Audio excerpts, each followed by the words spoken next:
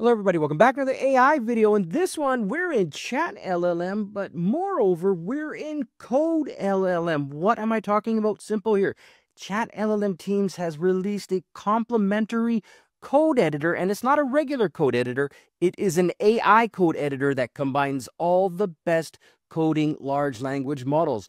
All the big ones are in here. The O1s, the Sonnets, the Llamas, you name it, it's in here. It's absolutely wild. And here's the best part. It's unlimited to use. If you have a ChatLLM license, you can use it. It's unlimited. It's got an introductory quota, so you can just go ham, use it as much as you want, and it is absolutely wild. I'm going to show you why it's wild. Let's take a look at it. All right, so here we are. We're in CodeLLM, and I'll just give you a quick tour of it, and then I'm going to show you how to download it and really dig in. But real quickly here, you're going to see at the top right, it's got all of these different large language models built in. So you do not just get one model, you get lots of them. Right now, they've got Claude Sonnet 3.5. Can't go wrong with that one. They got Abacus AI Dracaris. It's a great open source model. Quen 72B, CodeLLM, O1, O1 Mini, and as new models and updates come out, they're no doubt going to be added in. That's the first really cool thing I want to mention. Also, this is clearly a VS Code client. This is built around that. So if you've used Visual Studio Code at any point in your life, this is going to be a breeze for you. It is awesome. Now, before I dive in and show you some really cool use cases, let me show you how to go ahead and download it and install it. Let's go in there next. All right, so there's two ways to install this. The first one here is you can go to the website codellm.abacus.ai.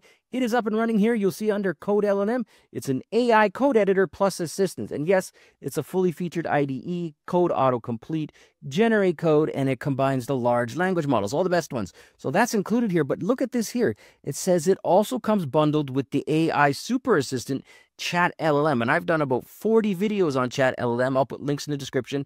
So you get all of this, and better yet, you get it for $10 per user, which if you compare that to, for example, ChatGPT alone is $20, and you get nowhere near as much functionality as you do with CodeLLM and ChatLLM combined.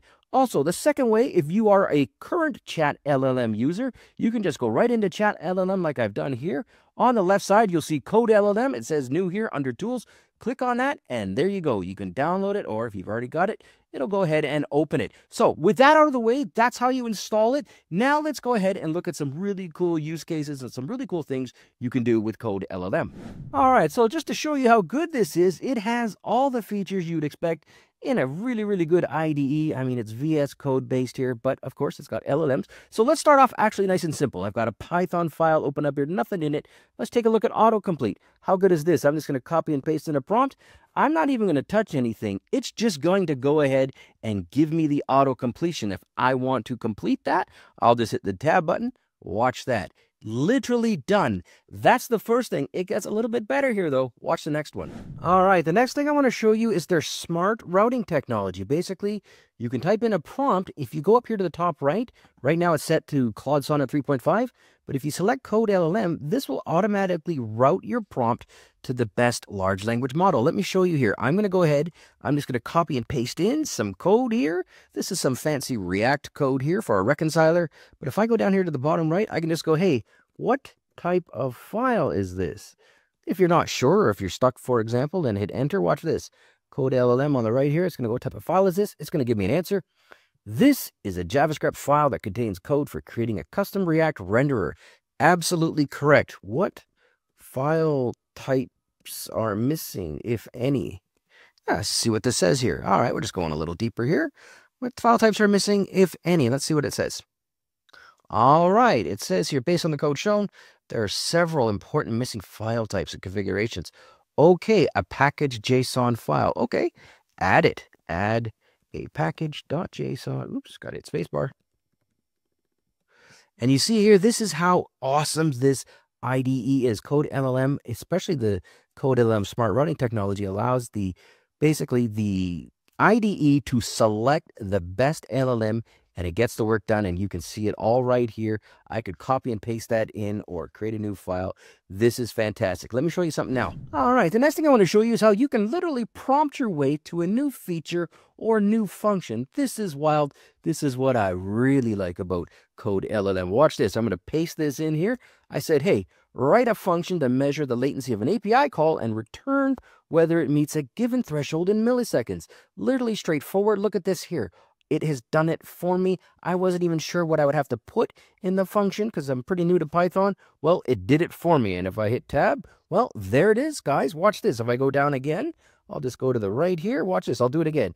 Write a use case for the above function. There we go. Something like that. I'll just hit enter. Let's go ahead and hit enter. Here we go, Curtis.